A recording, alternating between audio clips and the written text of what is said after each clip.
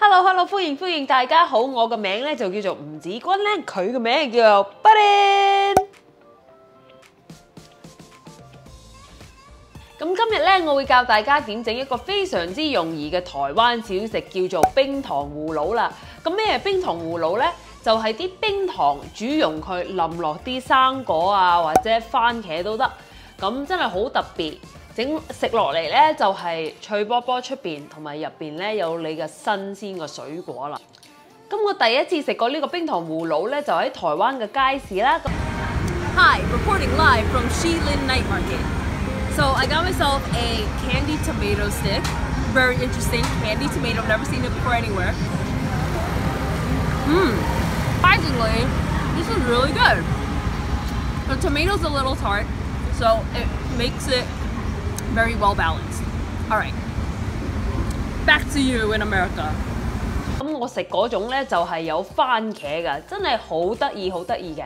咁我今日會教你點整啦。咁只用2個材料，同埋加埋你啲水果同埋或者番茄啦，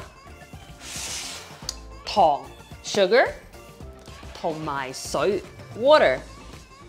同埋加埋你最中意食啲水果啦，呢度我有草莓啊、啲柑啊、菩提子啊，同埋啲番茄，你可以用你最中意食啲水果，乜嘢水果都可以用嘅。咁而家咧，我哋去廚房準備咯 ，Let's go！ 首先我哋會準備我哋啲水果啦，我會用啲木串，如果冇你可以用叉都得嘅。洗好你啲水果。咁一個水果用個木串篤起嚟 ，make sure 你啲水果咧係冇水分喺上面嘅，如果有咧用個紙巾抹下佢。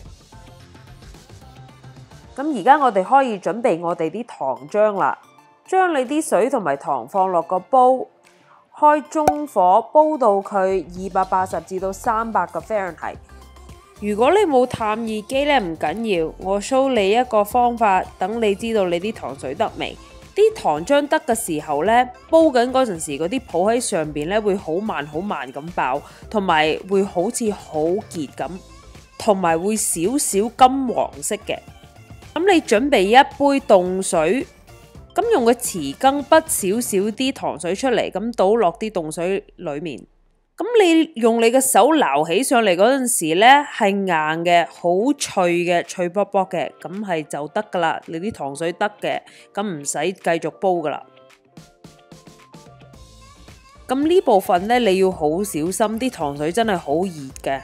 我建議你準備一杯冰水喺隔離 ，just in case。咁攞你啲準備好嘅生果咧，就一個咁放落去，碌一碌。攞出嚟，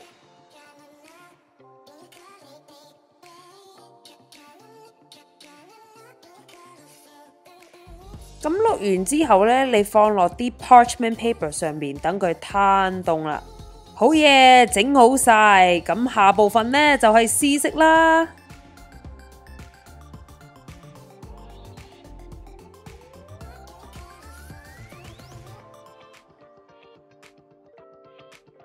好嘢，試食時間，睇下幾靚，好似啲玻璃咁啊！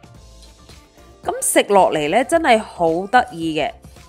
咁我覺得番茄嗰個咧係最特別嘅，因為番茄又唔係好甜啦，咁配落嗰啲糖咧，整到嘅番茄真係好好味嘅。